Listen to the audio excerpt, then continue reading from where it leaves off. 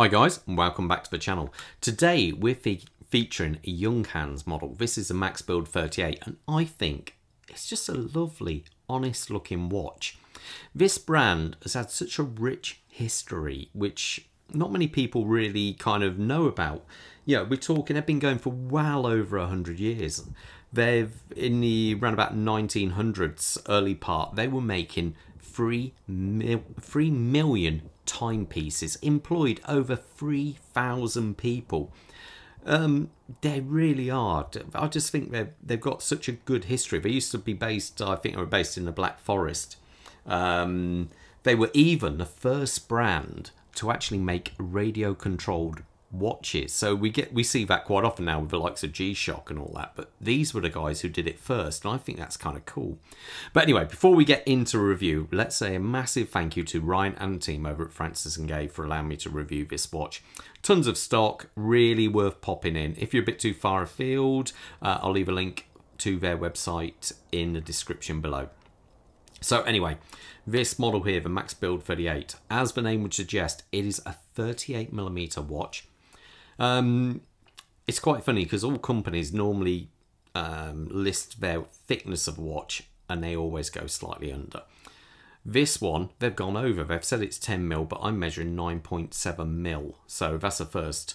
The lug-to-lug is lovely at 40mm. It's such a nice watch to wear.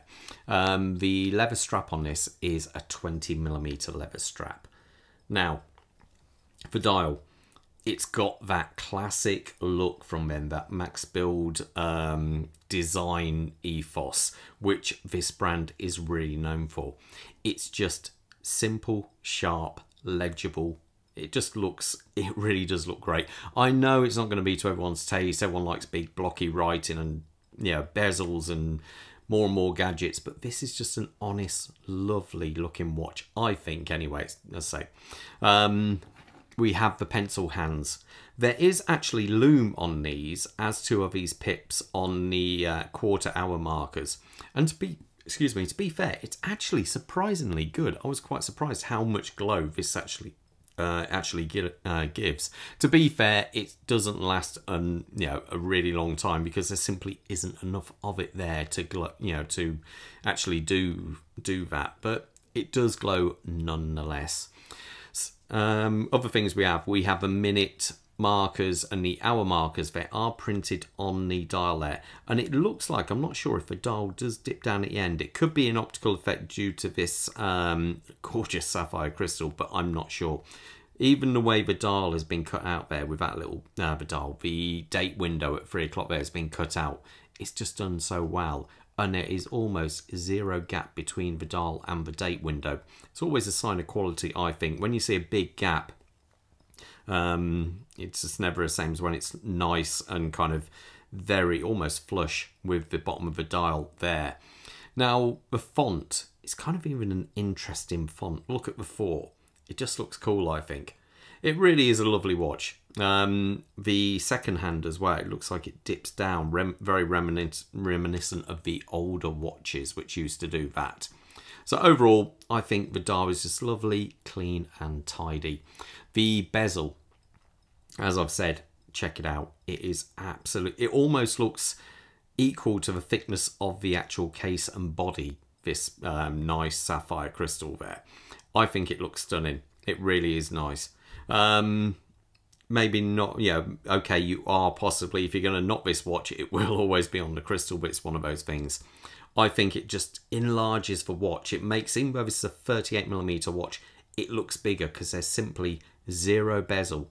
On most watches, you read a larger bezel or case of the watch. On this one, you're only reading sort of like a millimetre all the way around a watch, and that is unusual. So anyway, as I say, the crystal, really nice AR coating, I believe, on there. And the actual case of the watch, as we can see, it's got this heavily kind of sculpted down. It really does taper towards the back of the watch there. And even the lugs are kind of nicely, it looks like they've almost been soldered into position on there. So it dips down. It sits so flat on the wrist. It is really kind of comfortable.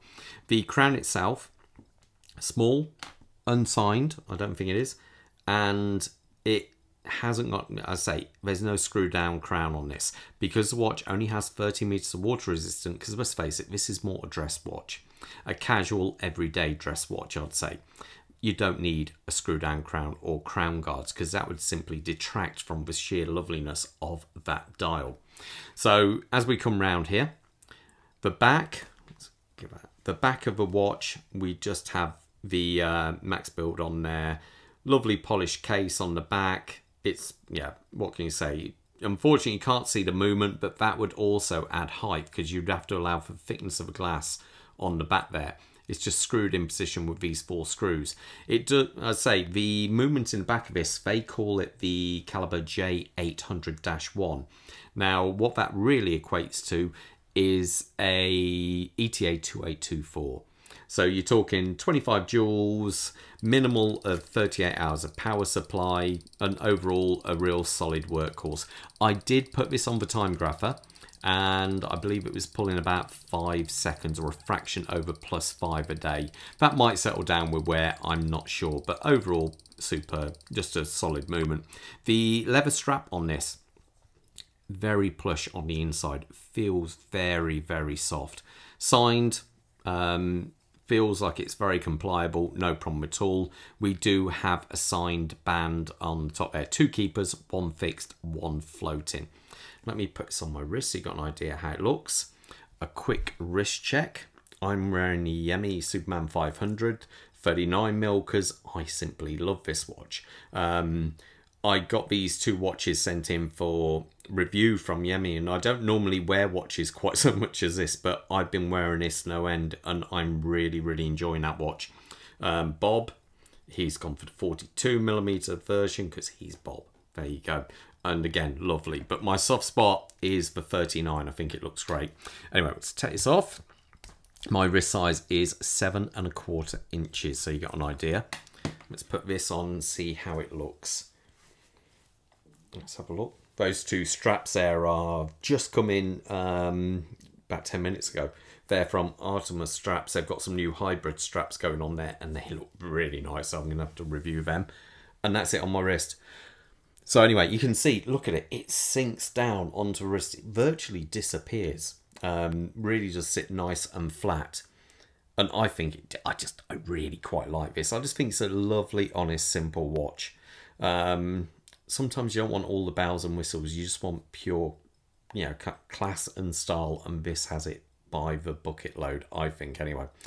Anyway, there you go, chaps. Hope you like the quick review of the watch. And most importantly, stay safe up there. I'll see you at the next review. Take care. Bye.